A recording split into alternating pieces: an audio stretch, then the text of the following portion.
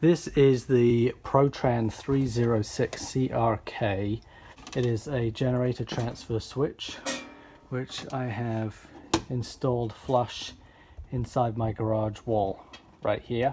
I didn't use any special mounting kit. I literally just screwed this side into this stud running along the side there.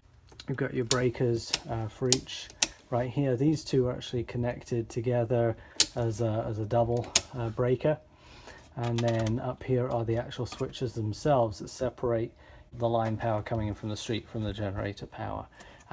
So you have your line through here, and then you switch it off and then switch to generator, and then you can mark your circuits and everything once you have them sorted. So the way I installed this is well, first I found a location right next to the main breaker panel right here. The wires from the outside of the house to the power inlet box come in about here, and then the wires that lead from this to the breaker come in about here inside the wall. These ones will go down here. They cross through this 2x4, which I drilled a hole through, so they actually cross through here and go up to the breaker panel inside the wall. These are them actually through, they come through here, up here, and these are them. These are the wires that I'm actually going to wire up into this breaker panel.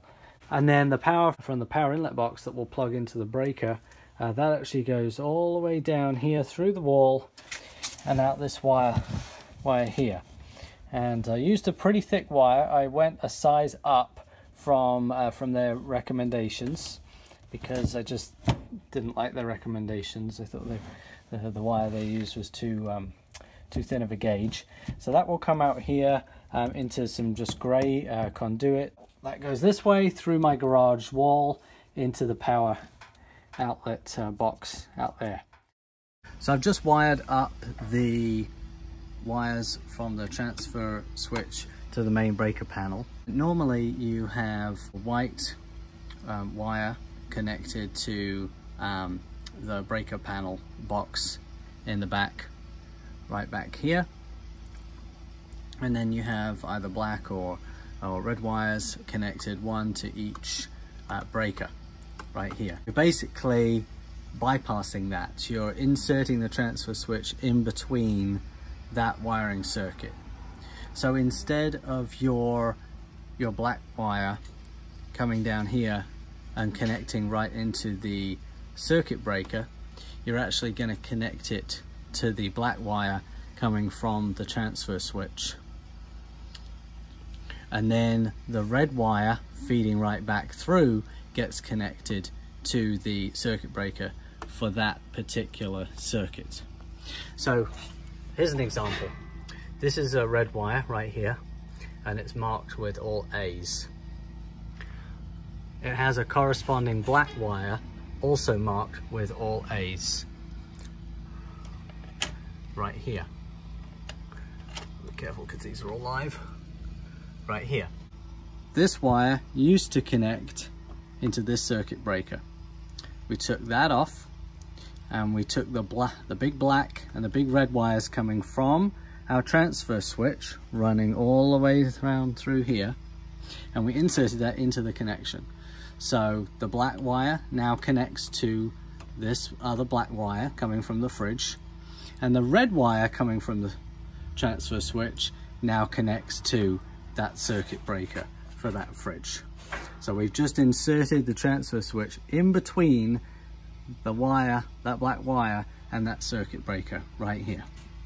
So now what's happening is the electricity running from our main power comes through the circuit breaker right here, down the red wire, all the way down, up through to our circuit breaker in our transfer switch. Kitchen fridge A, this one right here. And then down the black wire, all the way back up again, up to the circuit wire for the fridge that goes to the fridge.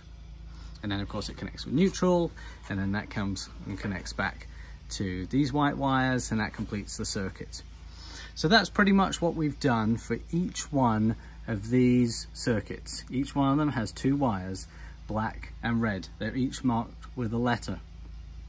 They come through here, and we basically just take our wires off of the circuit breaker, attach them to the circuit transfer switch wires, and that's it. So you can see on our transfer switch we have a few circuits. Now I'm using this for hurricane use, so I really wanted the kitchen fridge, the garage fridge, one bedroom and one bath on one side of the house, the main lighting throughout the house, and the master bedroom and the master bathroom power, plus a microwave. Now I've tallied up each one of these circuits, approximately what power they're using depending on what wattage of light bulbs and what wattage of the refrigerators and the microwave, and I've figured out what power can go on which circuits. So the two refrigerators are each on their own separate 20 amp circuit, and then everything else is on each on a 15 amp circuit, which is enough. I did go ahead and replace the main wires here. There's the black, the red, the neutral. I did replace those with thicker wires. These wires come from the transfer switch and they go all the way down through the wall, as I showed you earlier. Now this has been secured and connected with clips all the way along the wall through to my exterior wall. This is that same conduit as it comes up and feeds out. This is where it's still in the garage. This feeds out to the exterior wall, which is right here. So this is our input, power source input for our generator. This box right here has a little flap, weatherproof flap, and that's where your main power cord will get connected to the generator. Now you have your circuit breakers. In addition to the circuit breakers here, these are basically just backup circuit breakers. And then this is the transfer switch section. So this transfers the electricity from the house power to the auxiliary power, the generator power.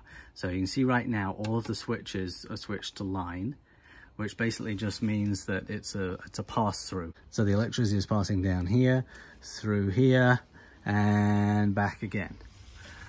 That's basically what line means. It's really simple. Then when you want to switch to generator power, you got to get your generator up and running first, get it fully plugged in, ready to go before you do anything.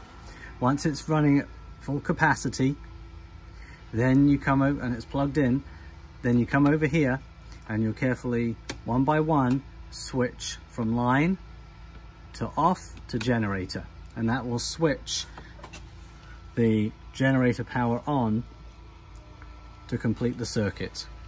So I've just finished painting, and this is what our final product looks like.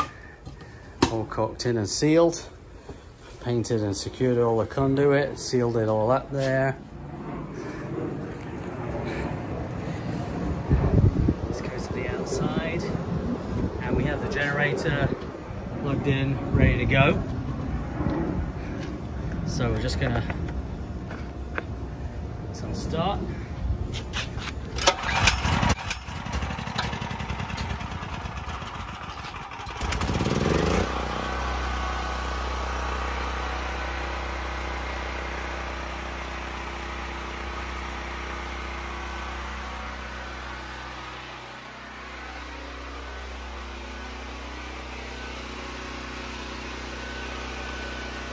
Now we have our moment of truth that we're going to switch over the line from the house power to the generator power.